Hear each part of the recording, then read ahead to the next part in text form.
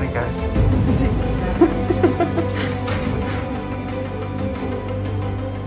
Hi, this is my second day isolated because of COVID, and I can tell you now that my entire family has it. My kids, their mother, my brother, his daughters, his wife. I mean, my girlfriend doesn't have it yet, but fingers crossed. But I don't know what's gonna happen. Thank you very much to those of you that have written to me and expressed your concern. I know we're not alone. I know we're not alone. Anyway, today I want to tell you more about Cory.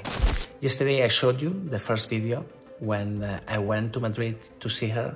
We put her in the best hospital in the city and we started looking at her problem. Cory has megaesophagus, which is a condition that stops her from being able to eat. The esophagus doesn't bring the food into her stomach. Now, many of you have said, this is very easy, just put her on a Bailey chair. Yes, but no. First, we have to see what is the reason for the megaesophagus and if there's anything that we can do medically to alleviate the condition and maybe even solve it altogether. We've had several cases in the past where there was an issue called ductus, which is a heart issue with a vein that basically stops the esophagus from opening, and that creates this dilation. Anyway, this is a complicated medical issue that we're trying to figure out. Today you're gonna see the second day, all the tests that we are doing on Cory, and fingers crossed for her. Have a look at this. This is Cory.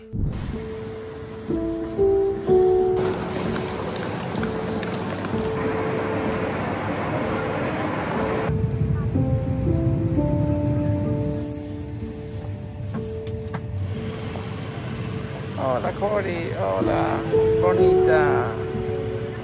Pobrecita. Qué bonita es. Sí. Gracias.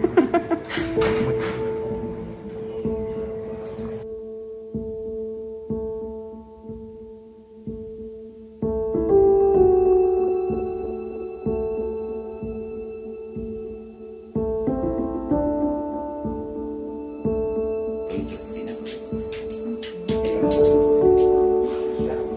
Mira, ahí está el megaesófago, fijaros, el líquido, ¿veis? El tubo de líquido.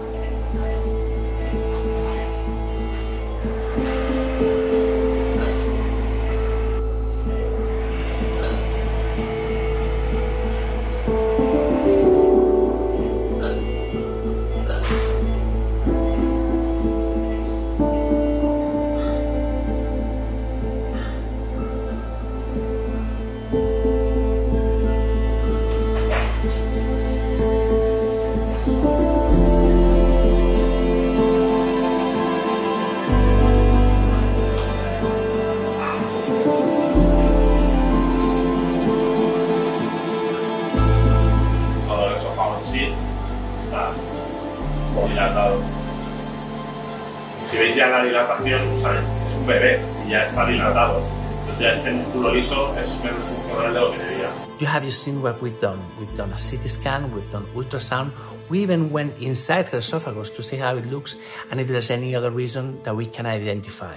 For now, she's at the hospital. She's in pretty bad shape. Although you can see her, she's clinically she's happy and she's aware and everything.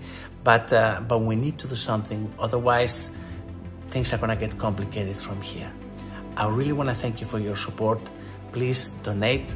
Help me take care of Cory. All these tests, all these procedures, and all the treatment that is going to follow is something that without you, we will not be able to perform. Cory needs you. Please, if you can, donate. She's beautiful. Please help me save her life. Thank you.